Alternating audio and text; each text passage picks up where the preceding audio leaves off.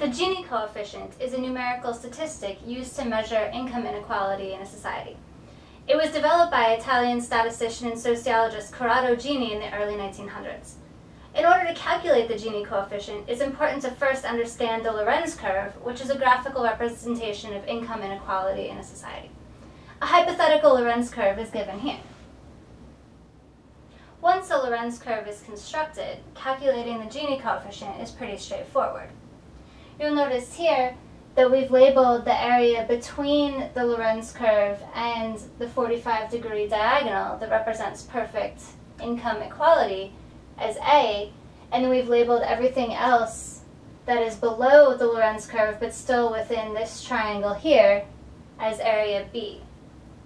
The Gini coefficient is then simply area A divided by the total of A plus B, which is just this whole triangle.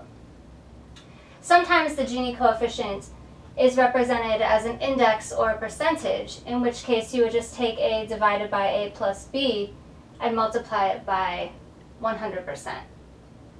Now, because we can say that as this Lorenz curve gets further and further away from this 45-degree diagonal, we're seeing more and more income inequality in a society, it's true that higher numbers for this Gini coefficient corresponds to higher levels of income inequality, and lower numbers for the Gini coefficient corresponds to lower degrees of income inequality, or equivalently higher degrees of income equality. In order to mathematically calculate these areas A and B, it's usually necessary to come up with an equation for the Lorenz curve, and then use calculus to calculate either the area underneath the Lorenz curve or between the Lorenz curve and this 45-degree diagonal. For most practical purposes, when you're looking to calculate the Gini coefficient, these areas will most likely be given to you, or there will be cases where they're reasonably easy to calculate without using calculus. We can get a lower bound on possible values of the Gini coefficient by envisioning a scenario where society has perfect income equality. If income in a society were perfectly equal, we'd have the bottom 10% of earners having 10% of the income, the bottom 25% of earners having 25% of the income, and so on. In other words, our Lorenz curve would just be the same as the 45-degree diagonal that we've been talking about. In this case, there wouldn't be any area between the Lorenz curve and that diagonal, so the area A that we talk about in our Gini coefficient would be equal to 0. And then we'd have area B as this entire triangle here. Therefore, if we were to calculate this quantity, we would just end up with A over A plus B just being 0 over 0 plus B, which is just 0.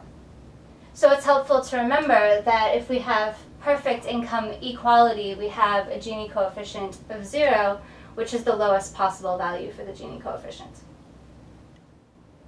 We can construct an upper bound on our Gini coefficient by envisioning society that has perfect income inequality. In this context, perfect income inequality would just be a situation where one person makes all of the money.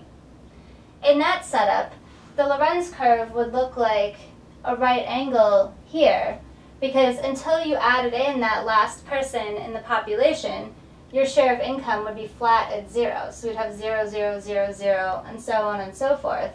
And then once we added in that last person who's making all the money, our Lorenz curve would jump up to 100% of the total income in the society. So with perfect income inequality, our Lorenz curve would be this kinked right angle line here, and this area A between the Lorenz curve and the 45-degree diagonal would be the entire triangle that we see here.